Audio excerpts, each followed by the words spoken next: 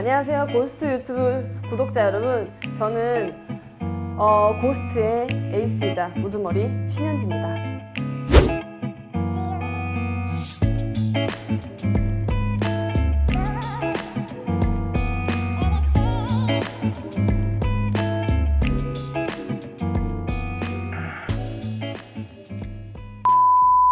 모델은 제가 때는 바야흐로 중학교 3학년 가을쯤 학교를 딱 다녀왔는데 엄마가 현지야 옷 갈아입어라, 압구정 로데오 좀 가게. 옷을 갈아입고 압구정 로데오를 왔는데 그게 이제 모델 아카데미였어요. 그래서 모델 아카데미를 다니다가 흥미가 너무 생겼죠. 처음에 어머니는 이제 가꿀 줄도 알고 걸음걸이도 좀 예쁘고 자세도 좋았으면 좋겠어서 모델 아카데미를 보냈는데 제가 뜻하지 않게 너무너무 흥미를 가지는 바람에 모델의 길로 퐁당 빠져버렸죠. 네, 진짜 처음에 그래서 그 아카데미 했다가 뭐 잘리고 학교에서 일하지 말라 그래서 일도 좀 못하다가 그러던 찰나에 제가 외국에 IMG라는 회사랑 컨택을 하고 있었어요, 먼저. 그래서 외국 활동을 먼저 하려고 컨택을 하는 와중에 제가 나이가 좀 모자라서 비자랑 이런 게 문제가 좀 되더라고요. 그래서 그걸 기다리는 동안에 도전 슈퍼모델 코리아 4라는 프로그램에서 이제 캐스팅 콜이 있어서 어머니가 옆에서, 그게 제일 마지막 날이었는데, 야 현지야 네가 잃을 것도 없고 너 나이도 어린데 그냥 도전이나 해봐라. 제가 거기 갔을 때도 원서 그 접수 번호가 제일 거의 마지막이었어요. 진짜 원서 접수하니까 끝나기 2분 전? 막 이래가지고 극적으로 접수를 해서 외국으로 가서 이제 활동을 해야 되는데 애가 집을 안 돌아오는 거예요. 너무 그 경연을 가가지고 계속 살아남아가지고. 그러고 나서 우승을 한국에서 탄탄 이제 도스코를 끝나고 이제 정말 많은 러브콜이 들어와서 뭐 방송이면 방송, 뭐 뮤직비디오, 광고 너무 많이 들어왔는데, 그리고 물론 에이전시에서도 러브콜이 너무 많이 왔었는데, 일단 저는 도스코를 나가기 전에 해외 에이전시랑 계약을 하겠다 얘기를 해놓은 상태였고, 그분들은 그러니까 제가 도스코가 끝날 때까지 기다려주신 거고, 그런 상황이었기 때문에 일단은 저는 외국을 가는 게 외국 에이전시한테도 상도덕이었다고 생각이 됐고, 그래서 되게 많이, 그때 어린 나이인데 굉장히 사람들이 막 그냥 전화 와가지고 막 타 에이전시에서 계약 안 할 거다 막 이러면 저 그냥 외국 활동 하고 싶어요 막 이러면, 너 그래서 계약 할 거야 안 할 거야 막 이러면, 안 할게요 죄송합니다. 진짜 말도 안 되면서 막 어른들이 그때 진짜 어른들한테 상처를 너무 많이 받고 그 당시에 그래서 제가 그 트라우마를 다 외국에 가서 사실 극복을 하게 된 것 같아요. 네. 한국에 있었으면 오히려 더 주눅이 많이 들었을 것 같아요. 그래서 마지막 시즌에 아시아인 최초로 아내쇼 마지막 시즌 아니고 또 시즌 돌아오는데요. 현 시점에서 그쵸. 시즌 최근에 한 시즌에서 아시아인 최초로 클로징을 했습니다. 여러분 이 가방이 뭔지 아십니까? 이거 보이세요? 이제 샤넬에서는 선물을 정말 안 주시는데 갑자기 제가 그날 피팅을 하는데 느낌이 그 코트가 쎄한 거예요. 보통 샤넬이 완전 첫 번째 아니면 완전 끝쪽에 코트 이런 라인 보통 대부분이 그랬는데 올 화이트 코트랑 무슨 그런 찻장을 주실래?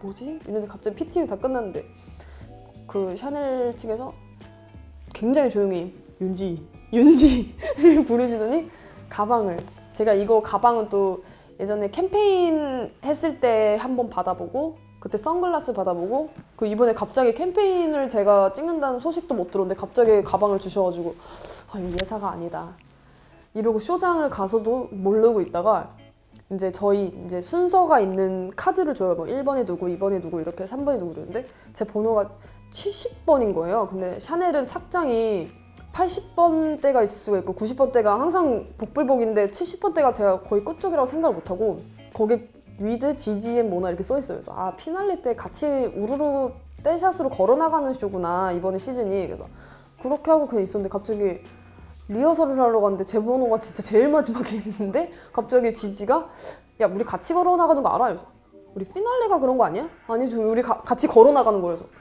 와 이거 뭐야? 그럼 우리 셋이 같이 이거 제일 마지막 아니야? 그래서 그때부터 갑자기 야 내가 화장 수정해야 될 것 같다고, 나 지금 마지막일 것 같다고 갑자기 신경 쓰고 영광이었죠.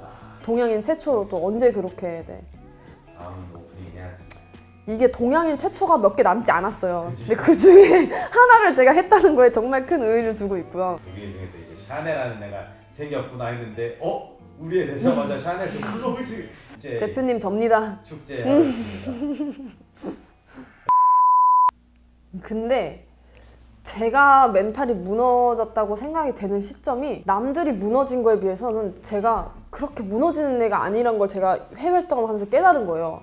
막 생각보다 상처를 혼자 그냥 제가 성격이 그냥 이렇게 뭐 지금 이렇게 일이 있는데 뭐 기분 나쁜 말을 들었어. 아 그럴 수 있어 그럴 수 있어 그냥 지나가면 좀 까먹는 스타일이에요. 제가 성격 자체가 뭐 이걸 담아두는 스타일이 아니어가지고 뭐 일을 할 때도 뭐 그냥 오늘 이렇게 일을 해가지고 만약에 뭐 스트레스 받았으면은 집에 가면 사실 그 택시 안에서 다 까먹고 막 이러는 스타일이어가지고 어떻게 보면은 그래서 누구랑 만약에 싸움이 붙으면 정말 불리한 스타일이에요. 기억이 안 나서 왜 싸우는 건지도 모르고 기억이 안 나서 그 싸움을 못해요. 그래서 그냥 넘겨서 미안하다 그럴 수 있다 이런 스타일이고 연애를 할 때도 남자친구가 뭐 잘못해도 그럴 수 있어 해서 싸우는 일이 딱히 없어요 진짜.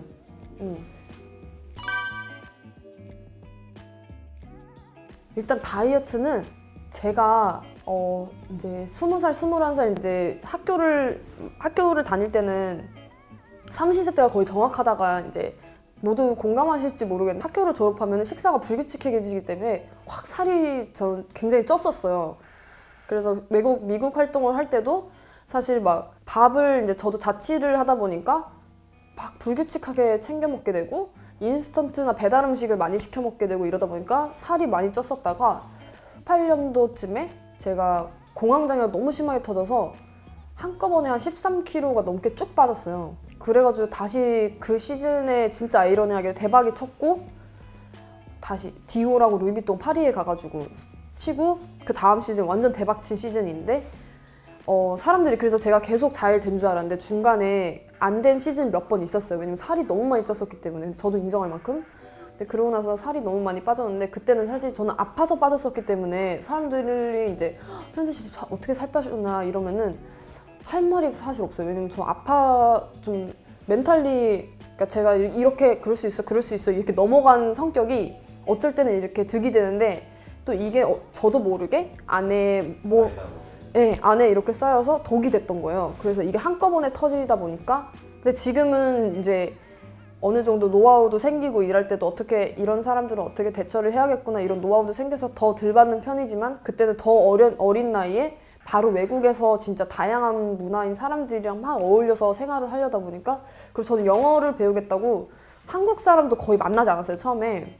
그러다 보니까 더 이제 스트레스도 많이 받고 이랬었는데 그러고 나서 이제 살이 조금 붙는다 싶으면 사실 저희는 같은 경우는 출장이 굉장히 많잖아요. 그러면은 시차 적응 때문에 또 뭐 아침을 스킵하고 점심 저녁을 먹어야 될 때가 있고 시차를 생각해 봤을 때 그러면 또 저는 살이 또 제자리로 돌아오더라고요. 다시 한 번 쭉 빠졌더니 그냥 계속 그 제자리로 돌아오던 그 루틴이 갑자기 생겨가지고 말하자면 체질이 바뀌어버렸어요. 그러고 나서 네. 일단은 아버지가 피부가 굉장히 좋고요. 사실은 이거는 뭐 부인할 수 없고 어머니가 근데 지성이에요. 근데 그게 오빠한테 가고 저는 아버지 피부를 진짜 이게 만약에 바뀌었으면 완전 큰일 나는 거였어. 근데 한국에 있으면 역시 피부는 돈을 써야 되고요. 저 오늘도 사실 관리받고 왔고요. 엄마가 진짜 저 모델 시작할 때 16살? 그때부터 피부 관리를 샵을 다니게 해주셨어요. 피부는 여자는 피부가 진짜 중요하다 이러면서 남자건 여자건 그래서 오빠도 여드름 지성 피부인데 피부과를 어머니가 꾸준히 다니게 해서 여드름 자국이 거의 없어요. 지금도 사실 뭐 그 효과로 돈을 때려 부어야 돼요 사실. 어쩔 수 없어. 저희 같은 경우는 화장을 너무 많이 하니까 화장독 이런 게 저도 이제 어쩔 수 없이 많이 하루에 막 쇼를 여러 개 하면 지웠다 네. 했다. 그래서 저도 패션위크 때는 어쩔 수 없이 관리도 못하고 이러니까 올라오긴 하는데 그럴 때마다 저는 막 손으로 짜진 않고요. 막 바늘이라던가 이런 도구를 좀 이용해가지고 하는 편인 것 같아요. 그리고 저는 아시다시피 화장을 제가 스스로 할 줄을 몰라요. 항상 봤던 사람이어가지고 화장을 잘 못해서 선크림까지만 딱 바릅니다 항상. 자신감. 네, 근데 오늘은 좀 했어. 카메라 찍는다고. 제가 사실 그동안 말하자면 이제 대형 기획사에만 있었다 보니까 바로 제일 처음 계약한 회사가 IMG라는 뭐 세계적인 큰 회사였고 라는 회사에 들어가 보기도 해봤고 이랬는데 일단 저는 고스트에 지금 굉장히 만족을 하고 있는데요.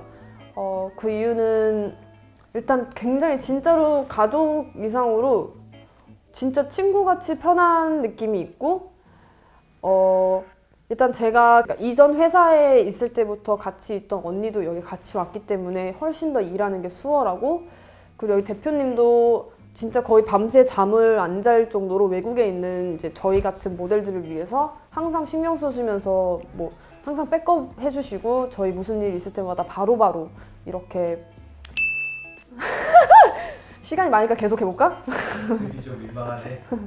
아무튼 저희 대표님은 아무튼 밥 한 끼를 못 사게 해요. 아무튼 저도 이제 너무 감사하니까 대표님 제가 그래도 식사 한번 대접할게요. 이래도 아니야, 그럴 일 없다고. 내가 뉴욕 가서 더 큰 걸 얻어 먹으려는 빅픽처가 그랬는지는. 아, 그렇구나. 그러면은 저는 이제 아시안 최초로 또 이제 4대 보그 이제 뭐 커버라든지 이런 걸 해보고 싶은 거죠. 네. 그런 거는 진짜 쉽지 않은 기회고, 이렇게 단독으로.